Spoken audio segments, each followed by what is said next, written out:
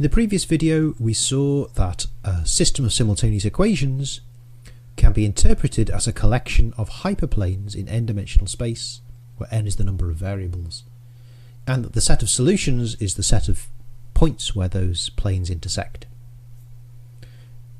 So that could be a single point, or it could be a line, or it could be a plane, or it could be something higher dimensional, and we don't really have the language for talking about that yet. So the correct language is the language of subspaces. So what is a subspace? A subset V inside Rn is a linear subspace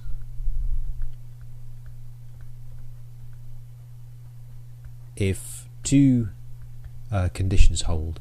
So first of all, for all v and w in V, V plus W is also in V. Okay, so this is saying that it's closed under addition.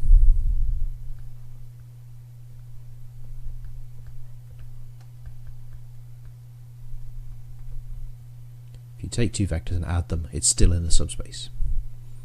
Second condition is it's closed under rescaling. So for all V in V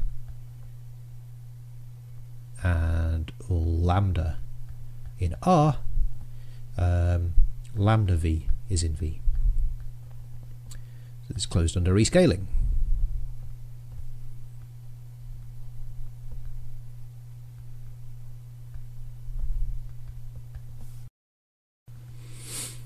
So you should think of this as some sort of flat, plane-like object inside n-dimensional space.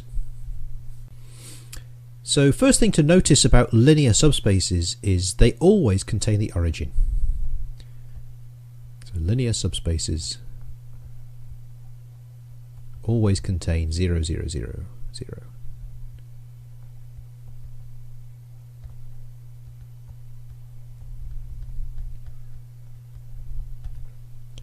Why is that?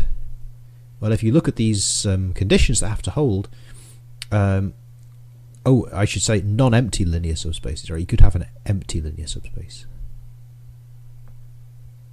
But if you have a non-empty linear subspace, then you can just take any element V and rescale it by 0, because lambda equals 0 is allowed here, and then you get 0.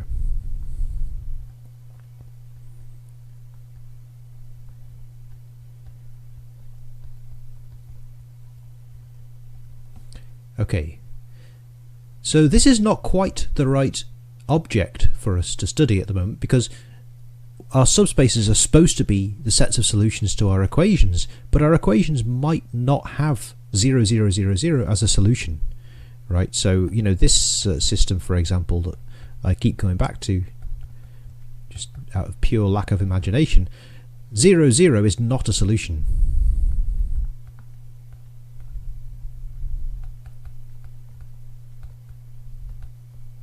You know, the solution was x equals 1, y equals 2.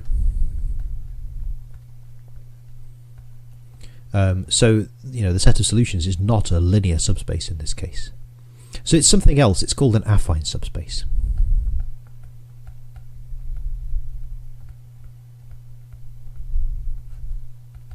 So V in Rn is called an affine subspace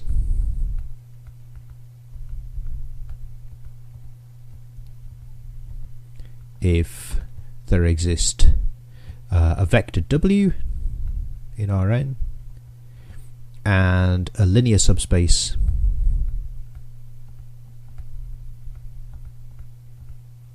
running out of letters U, I guess, inside Rn, such that V is the set of points of the form W plus U, where U runs over all the elements of capital U.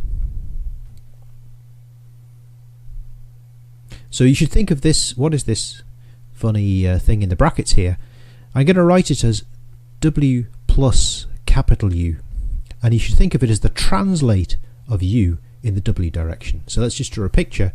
Here's U, here's W,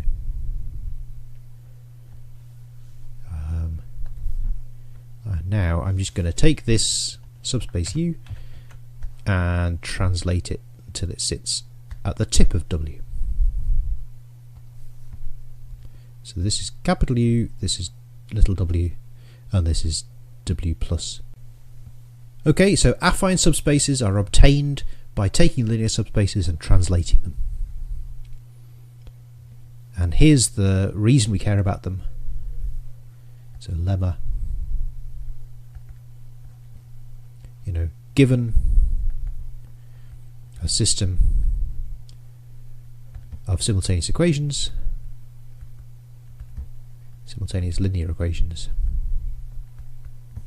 A, V equals B, the set of solutions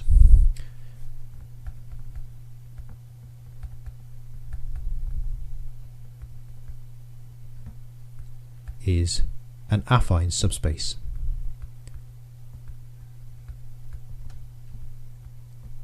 of Rn, where n here is the number of variables.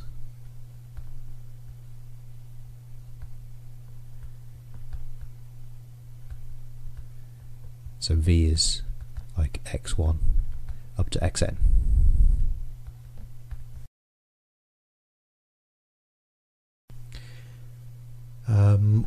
Note that it is a linear subspace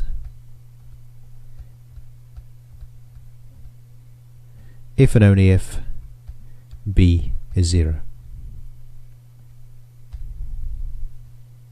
So this I with two F's is if and only if. It's like some silly shorthand thing.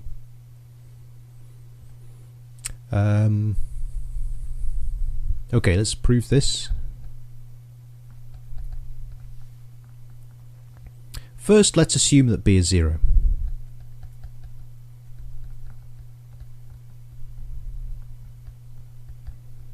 And then we'll prove that the set of solutions is a linear subspace. So then, if V is a solution and W is a solution, or maybe let's call it V prime because W is going to be something else. So let's suppose that V is a solution and V prime is a solution. Then, well, AV plus V prime is AV plus AV prime, which is 0 plus 0, which is 0. That's the vector 0. So V plus V prime is a solution.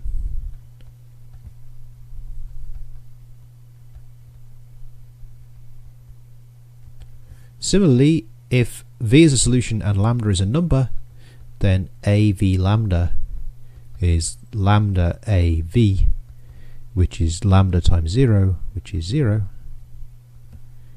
And that tells us that lambda V is a solution. So the set of solutions satisfies these two conditions from the definition of a subspace. Note it's also a non-empty subspace.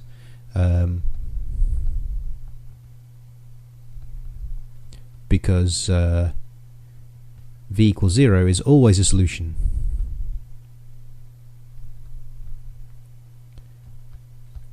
To the equation AV equals 0. Okay, so if B is 0, then the set of solutions is a linear subspace. Now, suppose that B is not 0. So two things can happen. Either there's no solutions, and if there's no solutions, then we're done, because the empty set satisfies these two conditions here, right? For all V and W in the empty set, their sum is also in the empty set because there's nothing to check, and similarly for the rescaling.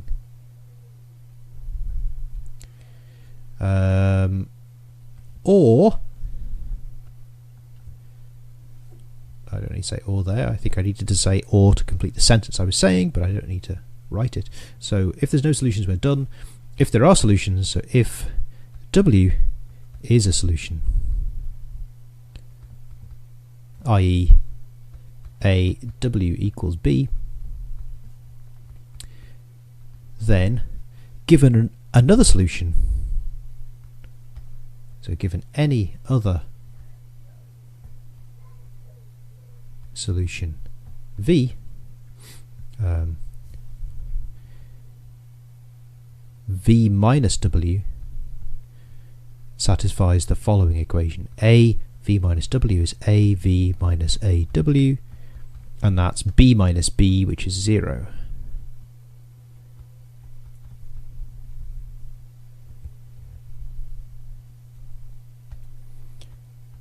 So let's come up with a notation for this. Let's write S for the set of solutions.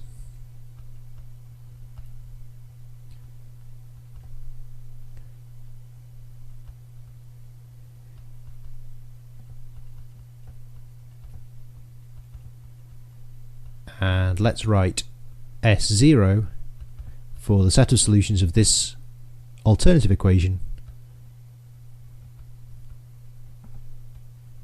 a v equals 0. Now let me get another page. So what we've showed is that S equals w plus S0.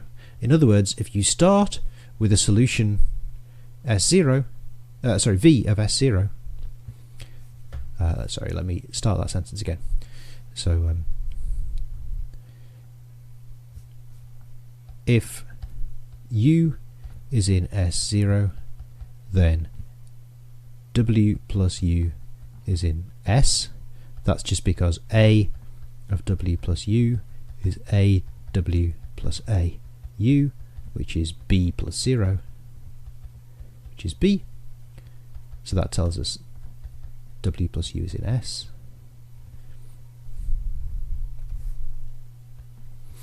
And conversely, what we showed up here was if v is in S, then v minus w is in S0. That's what we showed on the previous line, and that's those two implications tell us that S is w plus S0. S0 is a linear subspace by part A up here, where we assume that b is 0.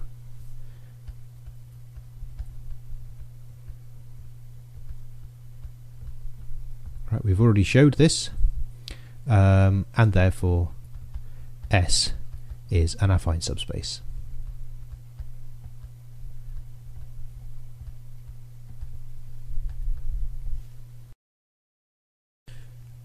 I don't want to say too much more about subspaces because you'll see a lot more about them in future courses on linear algebra.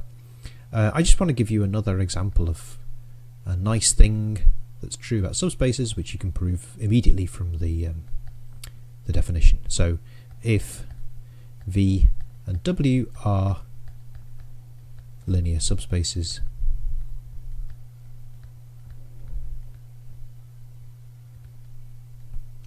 then so is v intersect w. Okay, this is also true for affine subspaces, of course. Just think about it, and you can try and prove it. It's just slightly easier to prove the linear case because you just have to check the two axioms. So, what are those axioms? Well, let's pick two vectors and let's not call them v and w because we've got those letters already being used. So let's say a and b are in v intersect w. Well then, a is in v and b is in v, so because v is a linear subspace, a plus b is also in v, and similarly a is in w, b is in w, so their sum is also in w because w is a subspace, and therefore their sum is in both, so that tells us a plus b is in the intersection. And it's very similar for rescalings. So lambda a is in v, lambda a is also in w, so lambda a is in v intersect w. Okay, so if you take two linear subspaces and you intersect them, you get another linear subspace. And the same is true if you take two affine subspaces, and you can try and prove that yourselves.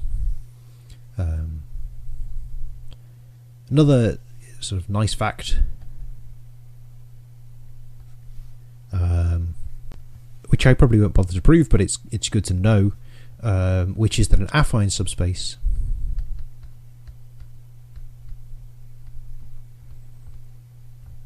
subspace is linear if and only if it contains the origin.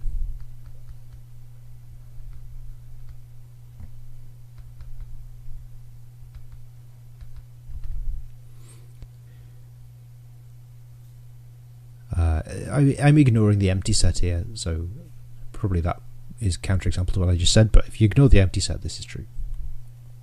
Okay, so you now have something of a language for talking about lines and planes and things in higher and higher dimensions. They're called subspaces, and they behave the way you want them to. If you intersect them, you still get a subspace, maybe lower dimension potentially.